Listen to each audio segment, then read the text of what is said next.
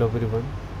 Today we will discuss the interaction of radiation with matter, which is a very important topic. And let's start. This interaction of radiation with matter is studied by Albert Einstein with electromagnetic radiations, and on the basis of his study he proposed that there are three possible mechanisms or three possible phenomena.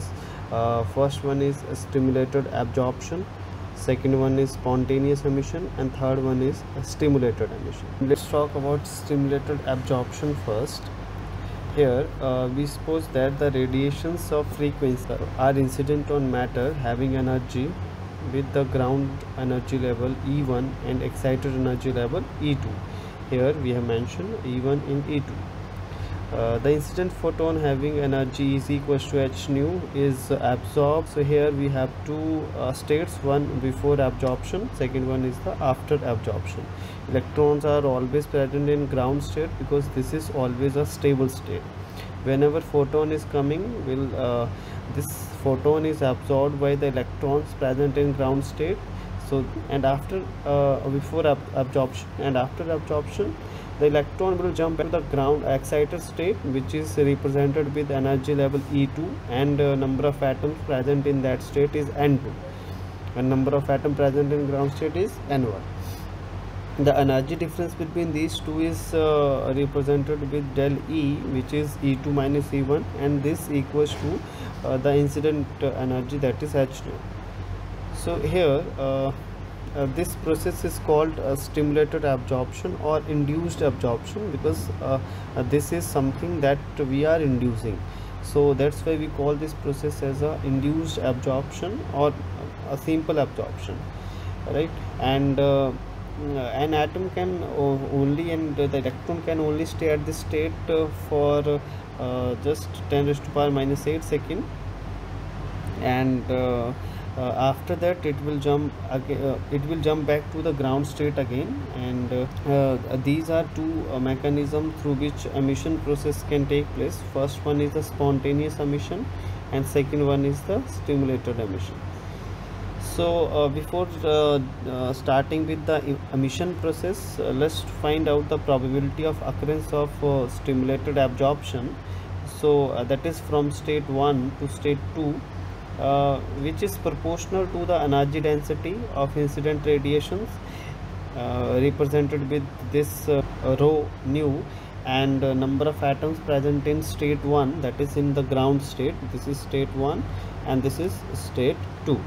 So the whatsoever number are present in state 1, the probability will depend upon the number of atoms present in state 1. So we are representing the probability or rate of occurrence of this type of absorption is always proportional to the energy density and the number of atoms present in ground state. And then we can just going to take this proportionality constant V12, and this B12 is known as Einstein coefficients for stimulated absorption, right? This is about the stimulated absorption. And let's talk about the emissions. And first kind of emission that is possible during this type of interaction is a spontaneous emission. So the excited atom ordinarily does not continue in the higher energy state for longer interval of time, so it is of its own gives out a photon of energy h nu, which is also an energy difference E2 minus E2, and return to the ground state.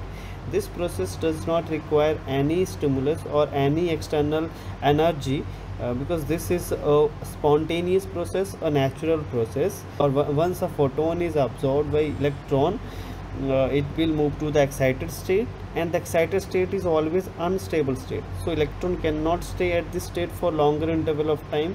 The maximum time or the maximum lifetime of electron at this excited state is 10⁻⁻8 seconds, right? So after spanning this much time at the excited state, electron will jump back to the ground state. And again we are talking, this process does not require any kind of stimulus from outside. So this is a very natural process, and that's why we are representing this with the spontaneous emission. So the probability in this case, that is the rate of occurrence of spontaneous emission, will only depend upon the number of atoms present in this excited state, not, and it will not depend upon the energy density, because this is a natural process. Once electron or once a photon is absorbed, it will automatically jump back to the ground state. So the probability we are representing this, that is P21 or R21. Why we are writing this P21? So there is a transition from state 2 to state 1, that's why we are writing this P21. And in case of our stimulated absorption, we have this P12, that is there is a transition from state 1 to state 2.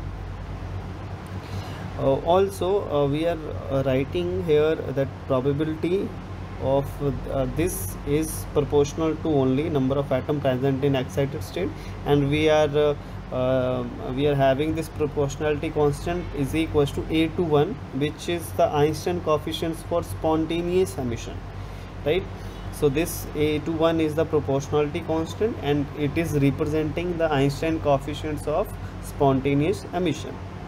Now the third kind of process is the stimulated emission, and this is very, very important because for the laser action this condition we require, that is the stimulated emission we require.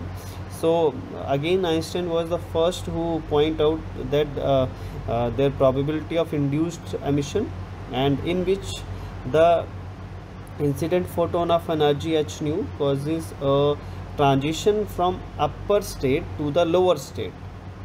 So this is again a stimulated process, this is again a induced process. As we have discussed, the lifetime of this state is 10⁻⁸ seconds.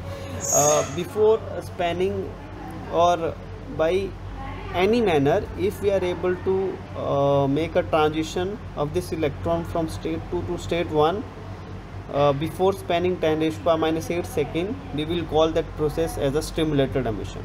Right now we are taking that our electron is already in this state, in the excited state, and we are incidenting a photon on this type of atom whose electrons are present in excited state. Then this photon will be responsible for the transition of this electron to the ground state, likewise this one, okay. And during this process there is emission of two photons, okay.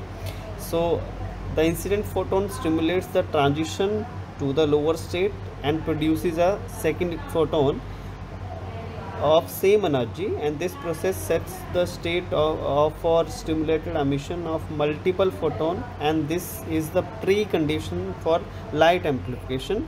We got two photon, one photon during the transition of state 2 to state 1, and the second photon is due to which it will make a transition from state 2 to state 1. So in this case, again the probability of occurrence or the rate of stimulated emission is again depend upon two factors. One is the energy density, because you are applying photon, that's why this stimulated emission is possible.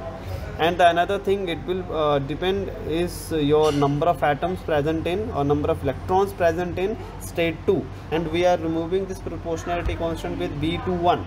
So here V21 is what? V21 is the Einstein coefficients for stimulated emission. So this is about the interaction of radiation with matter, and during this interaction there are these three possible phenomena are going to happen, and these are stimulated absorption, spontaneous emission, stimulated emission.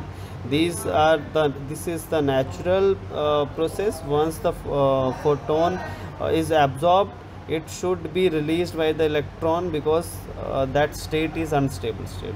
So this is all about the interaction of radiation matter. Thank you so much.